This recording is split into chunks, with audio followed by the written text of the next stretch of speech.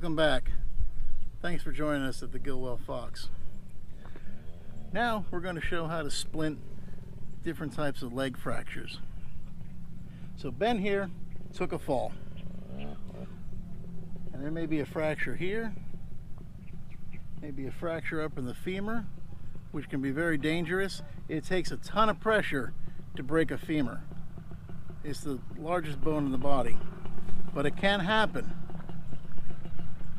Let's say there's a hip injury as well, either dislocation or a fracture. So we're just going to go ahead and immobilize the whole leg.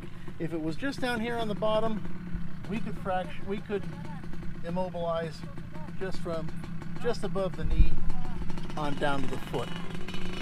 But we're going to show all of this, and then you can pick and choose what you need to do as the need arises. Luckily, Ben had his trekking poles again, and I can size these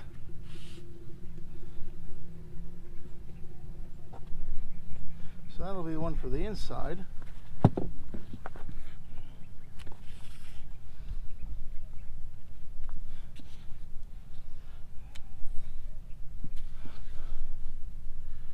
That'll be for the outside.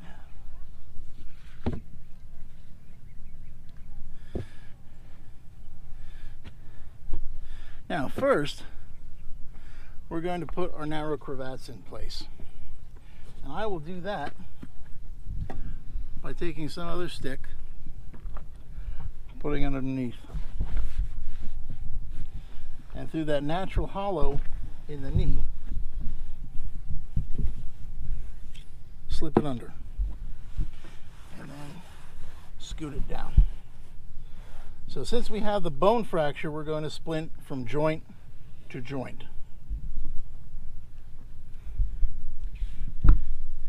We'll take our second narrow cravat,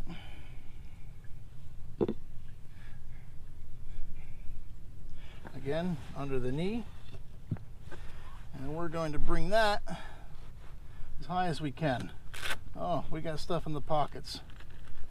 You want to make sure everything's out of their pockets.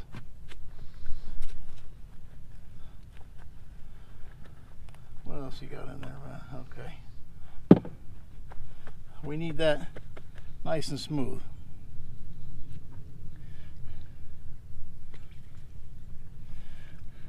Take our third narrow cravat. Again, put that in place at the knee. And then a fourth, since we need to immobilize the hip,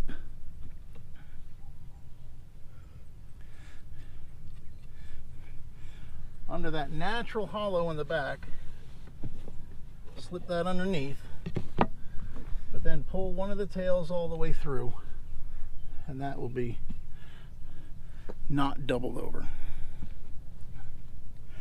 So before we get started, I just want to make it clear that this is one way of immobilizing a leg. There are other ways. Various organizations teach different techniques. What I'm doing right now is very basic. We would also want to, if we were out camping and we had a foam pad, we would want to put that around the leg. But for this video, we're just showing a very basic technique. Before we get started,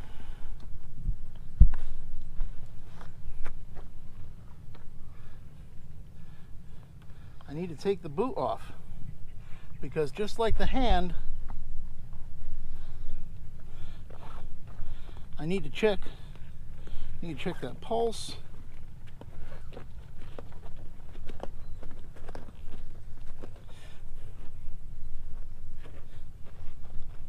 Now, if we had, say, a minor fracture, wasn't too bad, and we may have to improvise a crutch and walk out, we would consider leaving the boot on. But if we have enough people in our party that we can rig up a stretcher and we can walk them out and it's not too far, I'm going to take the boot off.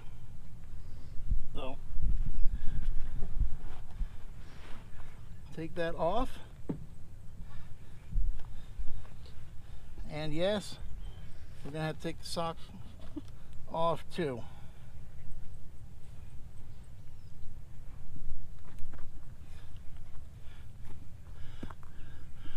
So, again, I have to check PMS. I'm checking for the pulse, and I can find that in two places. I can find that on the inside behind the ankle bone, or I can also find that right on top of the foot.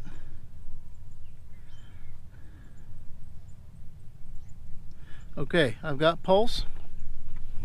You have movement. Okay, and you feel that? Yeah.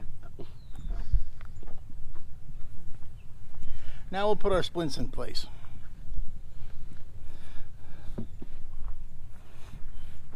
So for patient comfort, I'm going to want to wrap that. So again, I'll use my scarf. Because that's a piece of bare metal.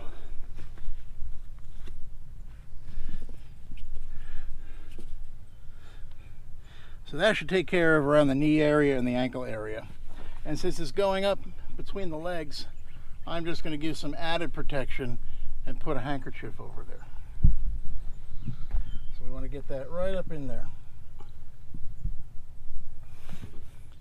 And for the outer one, again,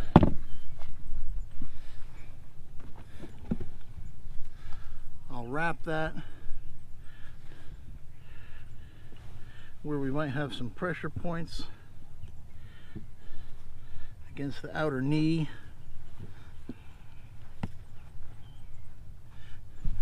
If this was long enough to go up under his arm, I might pad the top too, but this isn't. This is just going right here.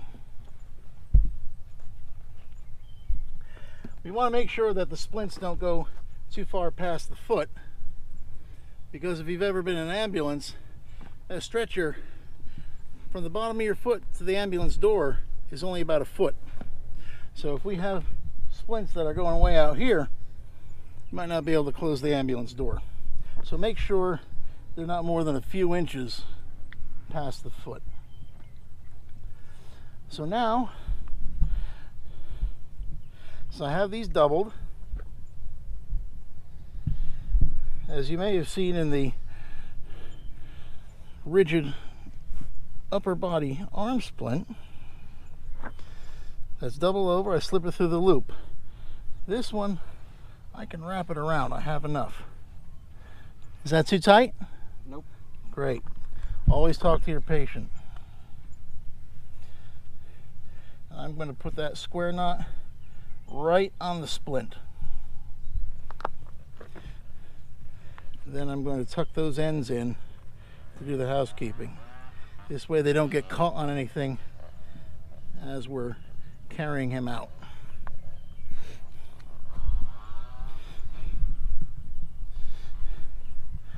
Again, I'm going joint to joint.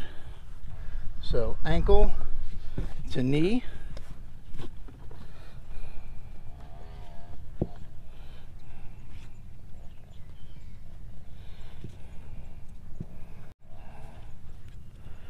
Good? Yeah, that's fine. Square knot. Tuck it. Now, I use the technique where I doubled my cravat. If you're just using straight pieces of cloth and maybe they're not long enough to double over and you're just putting it under once and tying it, then I recommend the surgeon's knot, as seen in a previous video. But since we're using long cravats, I can double it and I'll just use the square knot. As I'm slipping it through the loop, it's not going to slip back.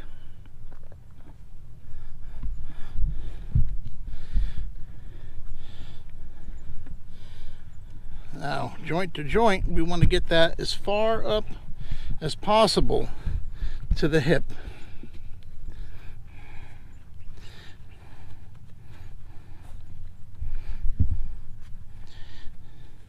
Tie our square knot, tuck that in. All our knots are right against the splint. And now to immobilize the hip, This way he can't sit up.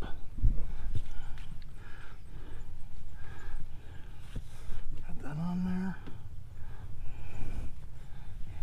there. Our square knot. And tucked in. So we're padded at the hip, at the knee. And as you see, we've tied all of our cravats joint to joint to joint. This last one is up as high as we can get it. We've got one across the torso in order to prevent him from sitting up. That immobilizes the hip. And from this position, we can put him on a stretcher. We can use, if we have a group of people, we could use a hammock carry, which people grabbing arms and making a hammock out of arms and carrying them out.